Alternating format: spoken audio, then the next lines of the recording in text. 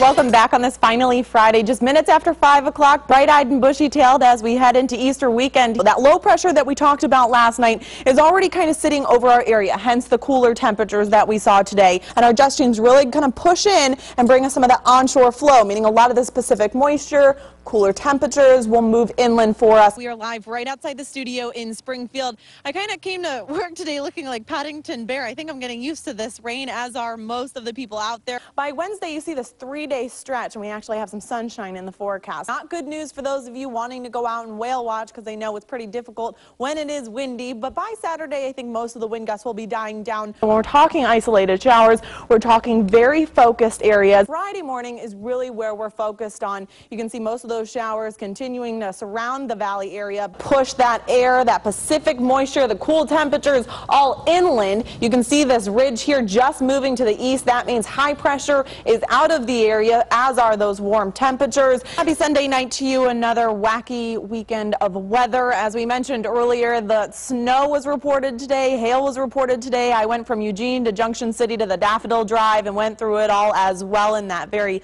small drive. And I know a lot of people out there reporting the same thing. Things are starting to change here a little bit. We saw the snow already, but we're going to see a little bit more of it tonight and into tomorrow. That low pressure that we talked about last night is already kind of sitting over our area, hence the cooler temperatures that we saw today. We will continue to be unseasonably cold into tomorrow. And then you see this frontal system, and that's a warm front passing through. So that's where the majority of our rain is going to come from as it continues to lead into that front. And then about midweek or so after that front passes through, we'll start to see some warmer temperatures in here. But don't worry, the rain is really sticking around. We're 2 days away from spring. We've said this more than once or so. These snow levels, let's really break it down here, because I know a lot of people obviously going into Monday morning, we're heading back to school, we're heading back to work.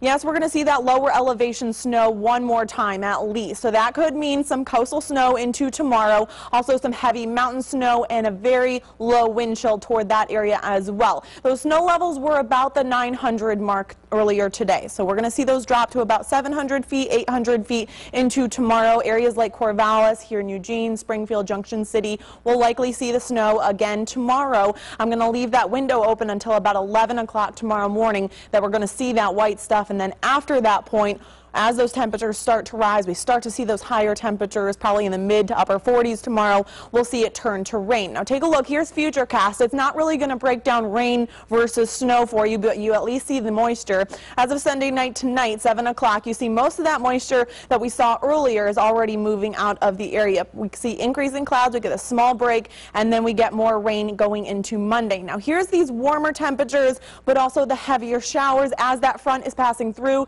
Tuesday morning. We're going to see those showers start to pick up and be a little bit more consistent. Tuesday, Wednesday looking like it's going to be the big batch of rain that we're going to see for the week. We decrease to about a chance on Friday. Take a look at tomorrow. If you're waking up along the coast, again, that snow is possible. We're keeping that breeze tomorrow.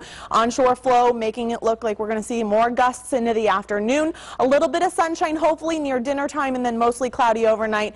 We see those flurries earlier on, but we're seeing the wind through Tuesday. We get rid of most of that rain by Thursday afternoon, mostly cloudy conditions going into the weekend. Here's Roseburg. You can take a look. Rain showers pretty much the entire day, 49 degrees. That snow toward the southern area, not so likely, but also possible. We're going to see that rain at least Tuesday, Wednesday, Thursday, and then Friday we're back down to a chance likely to be scattered there as well. Corvallis also very wet tomorrow. Going to see some of that snow early on, and then it's turning to rain into the afternoon. Eugene and Springfield also seeing the white stuff early on, probably until about 11 o'clock. Like I said, by lunchtime, we're going to be merely rain, and into the afternoon, we're going to see those showers become a bit more scattered. Tuesday, Wednesday, Thursday, again, that big batch of rain that we're seeing with that warm front, and then Friday, Saturday, Sunday, less rain, but still the chance. So welcome to spring.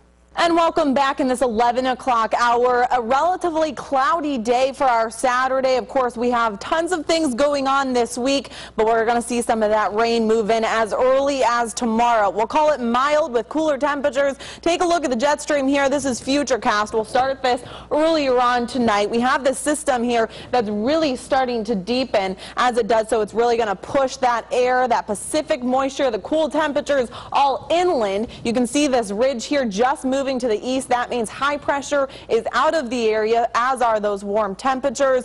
Inland, we're going to see a little bit of a breeze along the coast, probably here in Eugene as well. So if you're headed out, I would say take a jacket, especially the Rhododendron Festival, and also Bark in the Park, as we're going to start off pretty cool in the morning. Satellite showing again that system really starting to develop here. So as we start to see that cold front move in for tomorrow night, that occluded front on Monday, again, cool temperatures really the key here, as we've seen the warm temperatures in the past couple of weeks, and of course these dry conditions since May 4th. We really cannot complain as far as the moisture goes, because we actually kind of need it at this point.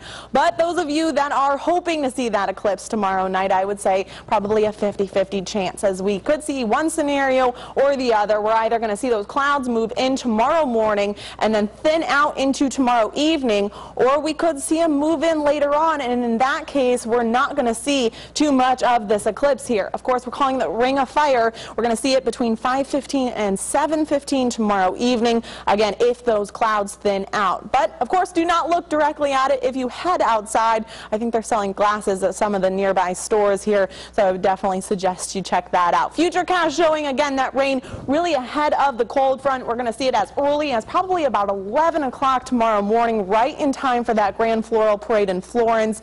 But on Monday, as you head back to work and school, that's really when we're going to see the pack of the moisture. Here we are, 20% chance into the afternoon tomorrow along the coast. We'll call it mid to upper 40s tomorrow for a majority of the day. Looking to be more cloudy overnight as we head into Monday. On and off showers throughout the week. Cloudy by the weekend, though. Again, teetering on that 60-degree mark. Rosburg looking to be a little bit more dry tomorrow than most places. 78 degrees, not cooling down just yet, but likely to on Monday. Let's take a look at that 7-day forecast for you. Again, 10 degrees cooler than our Sunday. And then we get back down to the mid-60s as we head into midweek. We'll call Wednesday on a chance of rain, mostly cloudy skies. Corvallis looking to stay relatively wet tomorrow, as we're going to see some of those showers move in probably right about lunchtime. I would say Portland could even see some hail about midweek in those northern areas. Same thing. Eugene and Springfield, I think we'll hold off on that for a bit, but we are going to see some of those showers. 71 degrees into the afternoon. Again, staying a little bit cool for Bark in the Park tomorrow morning, but into the afternoon, hopefully we'll see a little bit of sunshine, but again, those showers really starting to move through here. Here's your 7-day forecast. Again, chance of rain pretty much every day. The bulk of those showers Monday and Tuesday.